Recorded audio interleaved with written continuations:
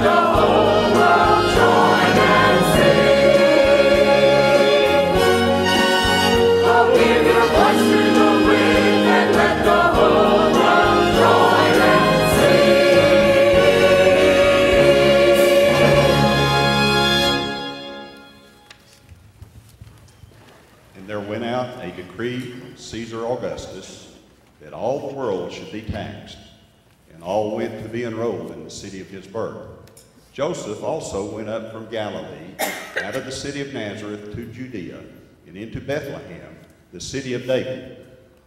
He took Mary with him, she being at the time great with child.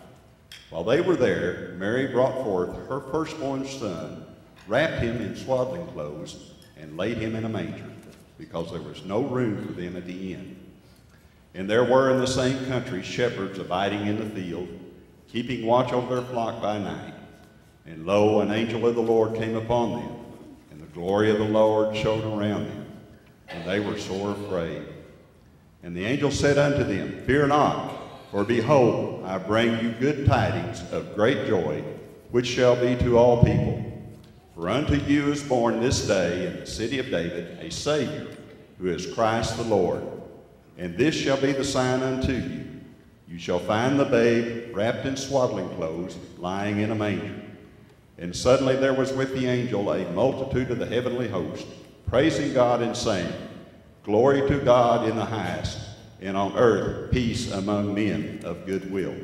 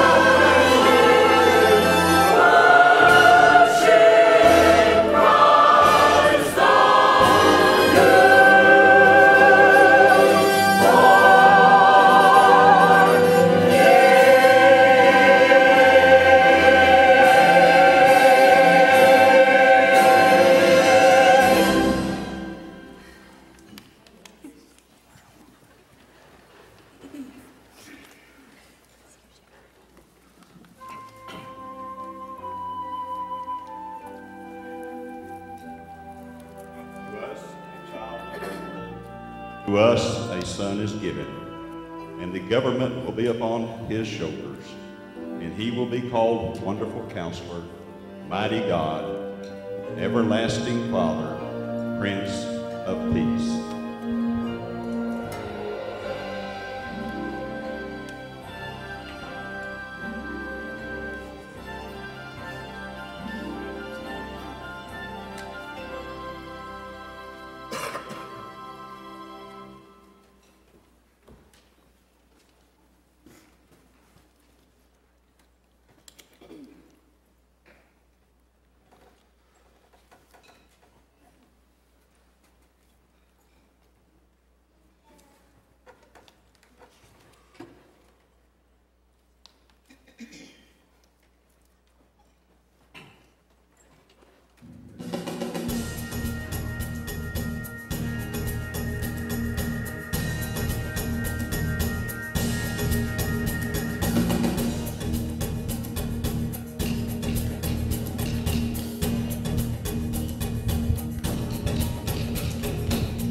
Praise you all my days. You're perfect in all your ways. Hail Jesus, you're my Lord. I will obey your word. I want to see your kingdom come. Not my will, but yours be done.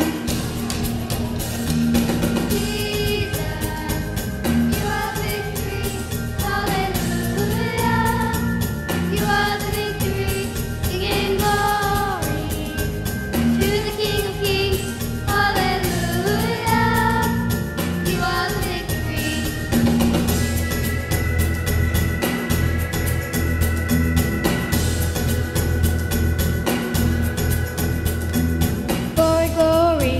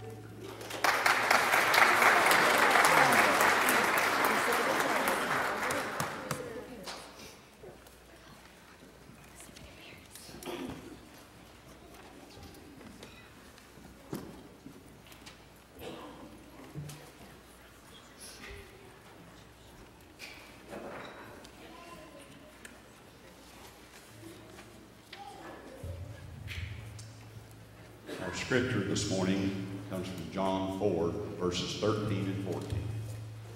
Jesus answered, "Everyone who drinks this water will be thirsty again. But whoever drinks the water I give him will never thirst. Indeed, the water I give him will become in him a spring of well water, welling up to eternal life." If you'd join me in prayer, please. Father, we thank you for this wonderful day that we gather together to celebrate the birth of your Son and our Savior. We thank you for all of the families that are participating in this celebration, for everyone that's here. We ask a special blessing on all those who are here to watch our program, and those participating, and all the visitors that have come to see these children. We just pray a special blessing, Lord, on the message that's being conveyed today. And we'd also, Lord, ask your blessings on this offering that we're about to receive, that it be used in accordance with your will. I ask for these things, Lord, in Jesus' name. Amen.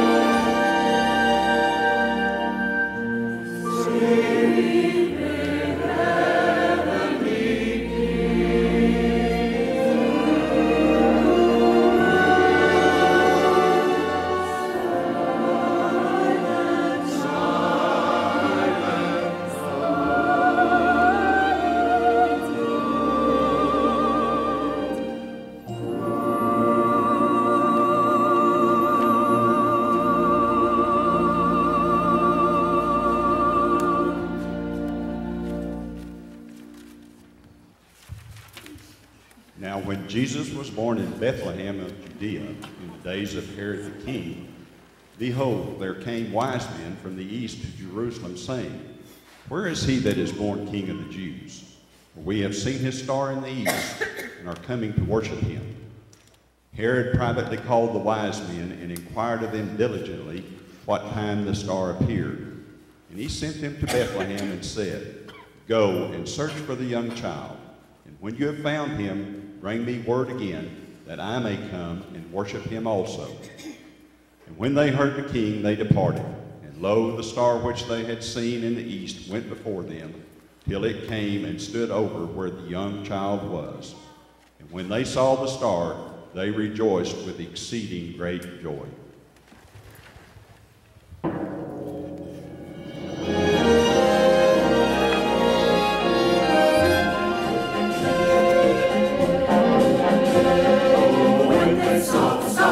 They rejoiced with great joy. Oh, when they saw the star,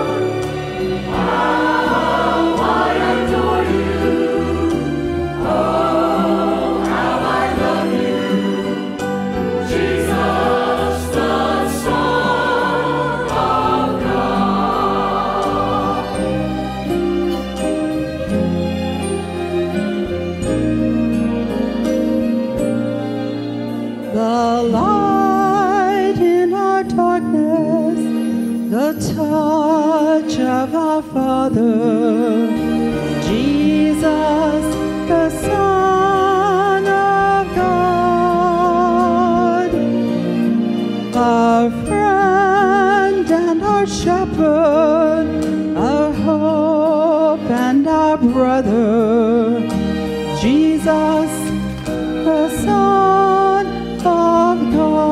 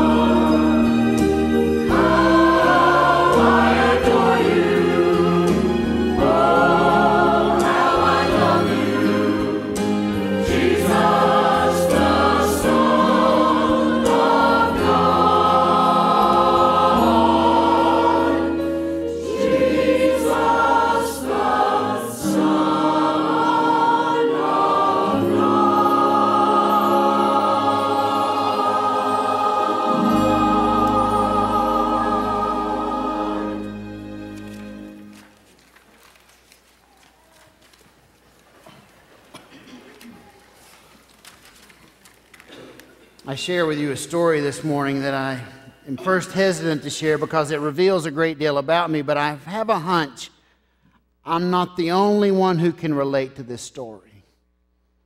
When I was young, a child, a student, newly married, I thought Christmas dinner was free.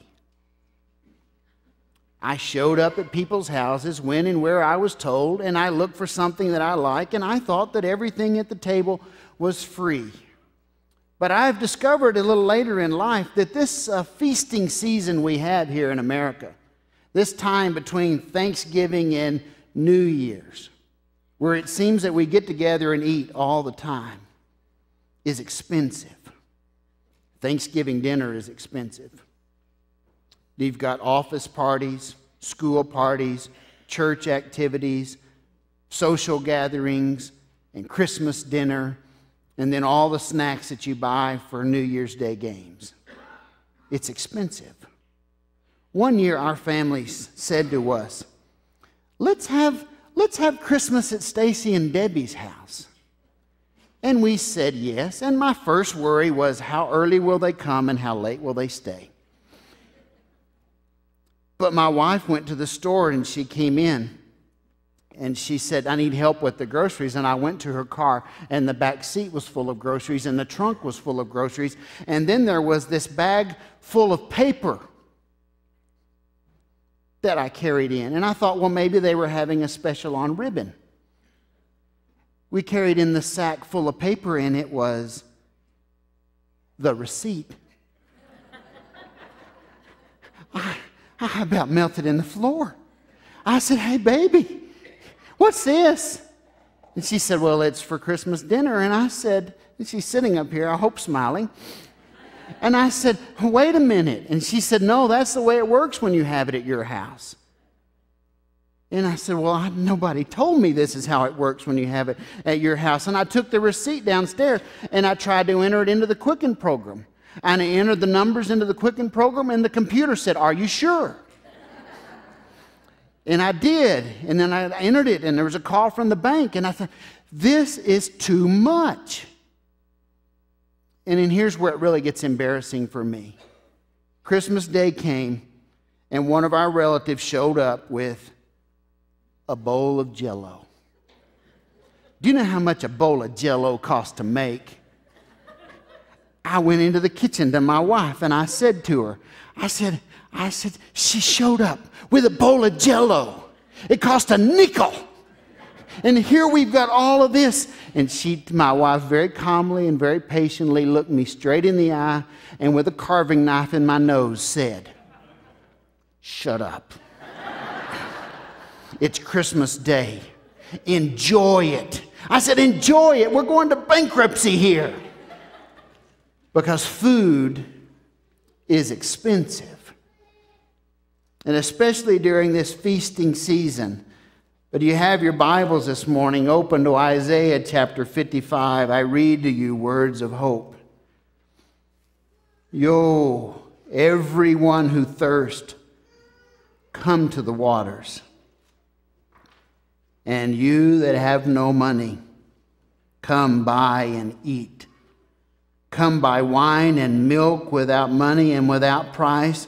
What do you spend your money for? That which is not bread, and your labor for that which does not satisfy? Listen carefully to me, and eat what is good, and delight yourselves in the rich food. Incline your ear and come to me. Listen so that you may live, and I will make with you an everlasting covenant. My steadfast, sure love for David. See, I made him a witness to the people, a leader and commander for the peoples. See, you shall call to the nations that you do not know, and nations that do not know you shall run to you because of the Lord your God, the Holy One of Israel, for he has gloried in you. Seek the Lord while he may be found. Call upon him while he is near. Let the wicked forsake their way, and the unrighteous their thoughts, and let them return to the Lord, that he may have mercy on them, and to our God, for he will abundantly pardon. For my thoughts are not your thoughts, nor are your ways my ways, says the Lord. For as the heavens are higher than the earth, so are my ways higher than your ways, and my thoughts than your thoughts. He begins that passage of Scripture, the prophet does, speaking to Babylonian exiles who have been in Babylon 2 generations. And some of them have become comfortable in Babylon. They've got jobs, they've got property, they've got house, they've got roots, and they're not interested in going back. And the prophet says to them, come and eat. Those of you with no food, come and buy. No money, come and buy food, buy bread, buy milk, buy wine. It's free. And he says to them, this will satisfy you unlike any other. And then there's that passage that Kent read earlier from John where Jesus said, if you drink this water out of this well, you'll be thirsty again. But if you drink the water I give to you, you'll never thirst again. It is the promise of the prophet and of the Son of God, Jesus, that if you drink from the promises of him, you'll never be thirsty. He goes on in this prophecy to give to the people other promises. He says, I'm going to establish an everlasting covenant with you and your King David. And from now on, people will look to the King David and they will know that you are loved and you are loved by God. And they'll come to you asking the source of your joy. And then he changes. And he speaks a personal word to them and he says, the Lord God will forgive you, whatever it is.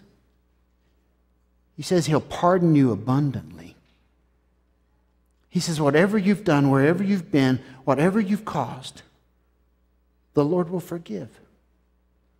Whatever has happened in your life, the Lord will erase. And then that famous line, those 8 and 9 there, the words highlighted in these scriptures. For my thoughts are not your thoughts. Now, most of the time when you hear that phrase, it is someone trying to turn a negative into a positive. It is someone in a hospital with a difficult diagnosis saying, well, God's ways are not our ways. It's someone in a funeral home during visiting hours seeking in a moment of tragedy trying to say, well, our ways are not God's ways. That's not the point. That's not what the prophet is saying. The prophet is saying, whatever you've done, you can have abundant pardon. Whatever your sin, you can be forgiven. Whatever is in your life can be restored. Our ways are not God's ways. You see, we're eye for an eye people. We're tooth for tooth people. It's in us to find revenge. It's in us to hold on to a grudge and never forgive. God says, I extend to you unlimited pardon. And he says, I'll prove it to you by giving you my son, born to a common man and a common woman, living in a very common place. Nazareth is a place that is so poor that in all of the archaeological digs around Nazareth, they can't even find a nice piece of pottery. It is so poor, they have yet to find a nice piece of silverware. It is so poor, they didn't have a city hall, they didn't have a county office, they didn't have an official building of any kind. And yet in this place of common folks, you have a man doing a very noble task of being a carpenter in this people. And their son, the Son of God, born in this commonness, rose to become a man who came to speak to us the words that God would speak. And he said things like, neither do I condemn you. Go and sin no more. And he said the words of the prophet that there is abundant pardon and abundant mercy in God's Son, Jesus Christ. Oh, we paid him back by mocking him, beating him, spitting on him, crucifying him, and burying him. But in spite of all that, there is abundant mercy. Would you pray with me this morning? Our Heavenly Father, in this celebration of Christmas, we recognize that you have sent your Son to come to forgive us, to give us a way, Father, from unrighteousness to righteousness, to provide for us an abundance of your love and your feast that quenches our soul, that gives meaning to our lives. And Father, we're grateful that in this day, that we hold on to the promise that we can come to you confessing our sins, and you take that sin and you separate it as far as the east is from the west, and it is never again mentioned in your word. Father, we thank you for this abundant pardon that forgives us of absolutely everything, because your ways are not our ways. We rejoice in the goodness. In Jesus' name we pray. Amen. We want to give you an opportunity this morning to respond to the call of the gospel in your life, to hear the call of Jesus Christ in your life, that you can be forgiven of everything. You can accept him as Savior, and your sins would be removed with abundant mercy. We extend to you the gospel of Jesus Christ this morning. We give you a chance to respond. You're here looking for a church home, come and join with us. You have a need in your life, I'll be here. We'll pray together. Whatever the need in this moment, let's stand as the choir leads us in our song of commitment, and you respond to the call of the gospel in your heart.